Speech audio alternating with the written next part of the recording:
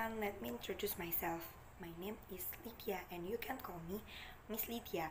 And now, before we start our class, let's pray together.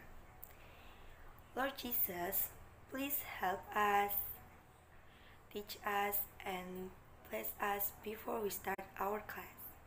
In the name of Jesus, we pray. Amen. Do you know about communication print tools? Ya, apakah kamu tahu alat komunikasi yang bercetak atau dicetak?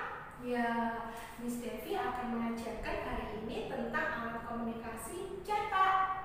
Kalian mungkin sudah tahu, kalian mungkin pernah melihat, tapi kita hari ini belajar ya.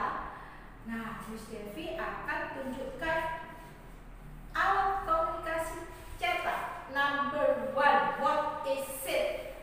What is it?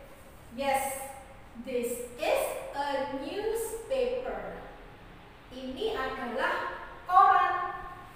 This is a newspaper. Ini adalah koran. Untuk apa koran? Untuk membaca berita yang penting, untuk melihat gambar-gambar yang menarik. Beritanya bermacam-macam, yaitu koran.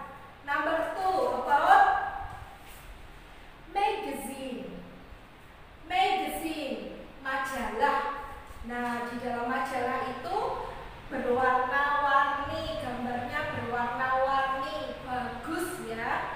Kita bisa melihat bermacam-macam gambar dan juga macam-macam berita kita bisa baca.